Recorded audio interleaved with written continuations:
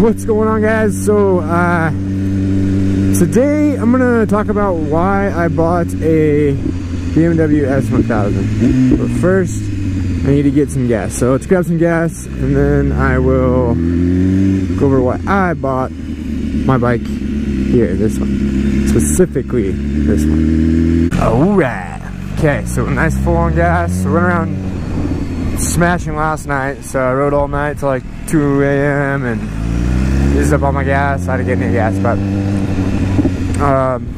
right now I am ready to head to the shop and pick up my S2000 so I can get it registered so I can maybe start driving it. Yeah, sell it. I don't know what the fuck I'm gonna do with it, but yeah, that's what's going on today. So I figured on my drive there I would tell you guys why I bought my BMW S1000RR.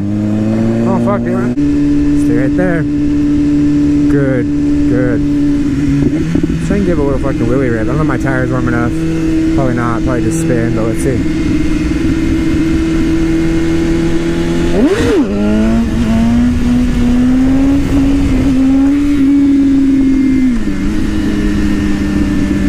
So yeah, that's why I bought the BMW S1000RR. No, I'm just kidding. There's a lot of reasons why I bought this bike. So, a little backstory for you guys. This is my fourth rocket motorcycle that I've owned. My first one, I had a 2001 Yamaha R6 carbureted. Great bike, love that bike. Had a full D&D exhaust system from headers to tip. I had it geared down 1 up 2, and I love that bike. I mean, that bike ripped. It was sick. I mean, it was my first rocket, so of course it was fucking fast for me. But so I then later sold it. Kind of a dumb mistake on my part. I thought I was going to be doing something different as far as work goes, so I sold it, and then I plan on getting another bike, which a little bit down the road I did. I got an 04 CBR 600, and then I rode that for a while. I mean, that bike was nice. It was fuel injected, so it was a little bit better versus the carbureted. You know, it didn't have as much startup issues, or wasn't running rich and stuff. Just had like a Yosh pipe on it, and I'd say otherwise it was stock. And then I rode that around. I mean, that bike was nimble and light, which I loved. That's probably one of the only perks that I liked about that bike, is how it cornered and everything else. I honestly like my R6 better, otherwise, when it came to power and everything like that. But down the road, so I sold that bike. Kind of have bike ADD, you know. I ride a bike for a summer or a year, and then I sell it for winter time.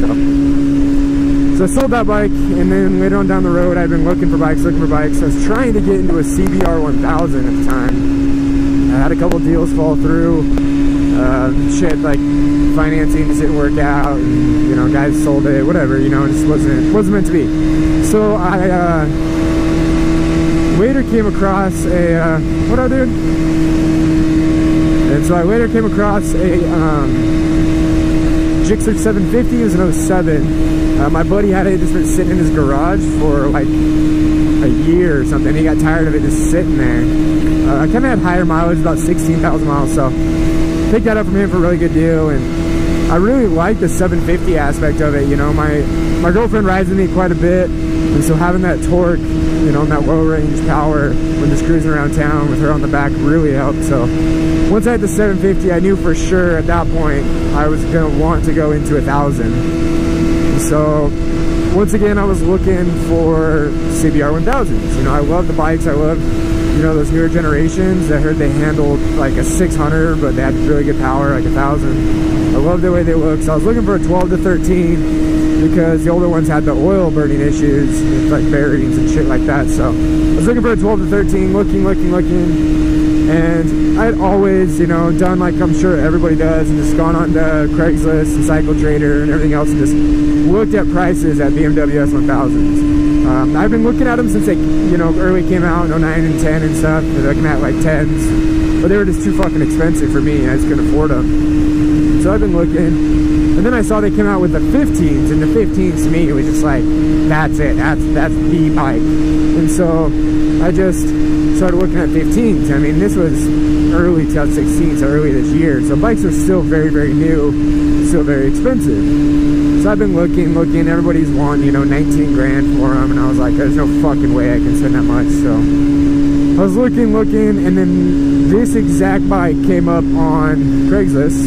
It was $14,900, had 1,400 miles on it, already had, you know, frame sliders, already had the Aero slip-on, already had the Sergeant seat, so already had a lot of stuff that I would want on mine. And so I was like, oh shit. So I tried jumping on it right away. The guy told me it sold. Well, the guy who actually bought it ends up hitting me up because they were friends, they knew each other, and he said, asked me if I want to buy it. So I was like, well, fuck yeah, I want to buy it. You know, he knew it was worth a little bit more. He actually wasn't Jewing me or anything like that. He basically just wanted his money back because he wanted to get like a new 1098 Panigale.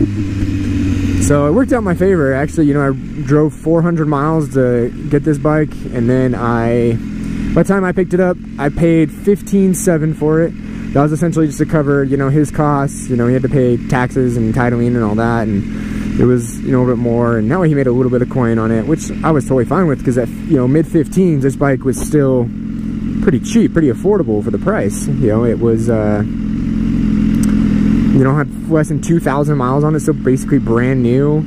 Already had its first oil change and, you know, slick chip put in and all that. And so I was totally fine with paying that. So total after taxes and everything on this bike, I was in it for about $16,200. You know, taxes about $600 and stuff like that. So, you know, not terrible. I've seen some of them on the market now with, you know, a little bit more miles, about the same price, but it's just kind of, you know, market timing. So I'm not, you know, like pumped that I got a killer, you know, amazing deal, but I'm pumped that I got one that I could be okay with when I, you know, want to go to bed at night. You know, it's still fucking expensive when I make the payment and insurance and everything every month. But why I chose this bike, I was actually looking at, you know, I saw the 2016 ZX-10s came out, and I saw they made the changes. You know, they made the rake different, so it handled a little better, a little bit shorter wheelbase, more power, you know, had all the electronics, traction control and all that. But at the end of the day, the BMW to me, especially the 15, just, you know, stood out. I'd already loved it, you know, in 2010, and then they made the improvements in 15, and it was still, you know, pretty much smashing everything. And so that's why I did it. You know, I always kind of wanted a Ducati, but I just heard that they're uncomfortable, they're hot, they're a track bike, they're not, you know, I spend about 90% of my time riding. What the fuck are we doing here? Come on! I spend about 90% of my time riding on the street and commuting. Hold on, let's smash, hold on.